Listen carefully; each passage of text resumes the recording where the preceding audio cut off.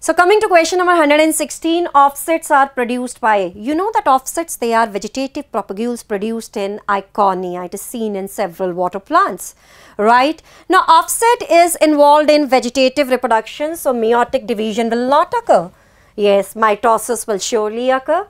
Parthenogenesis. Now what is parthenogenesis? It is formation of embryo from female gamete, that is egg, but it is going to occur without fertilization, right?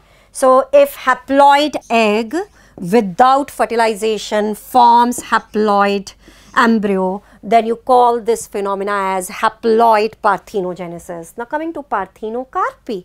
Now parthenocarpy should never be confused with parthenogenesis. When carpy is written here, so it means it is associated with the fruit formation. So when the fruit is formed without fertilization, then you call this phenomena as parthenocarpy. Natural parthenocarpy is seen in banana. So the right answer for this question is option number 2.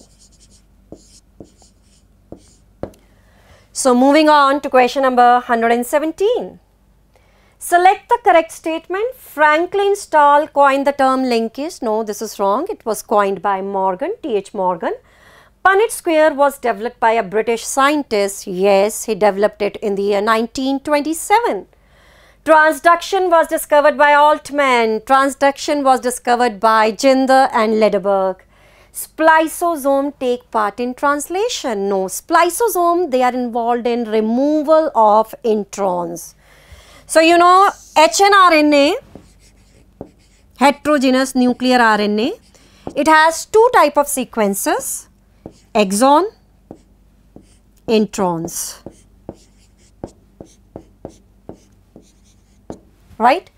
Now, exon represents that part of RNA which can code for protein, and introns, they represent non-coding sequences. So these introns, they need to be removed, and removal of introns is done with the help of enzyme complex, which you call it as spliceosome, right?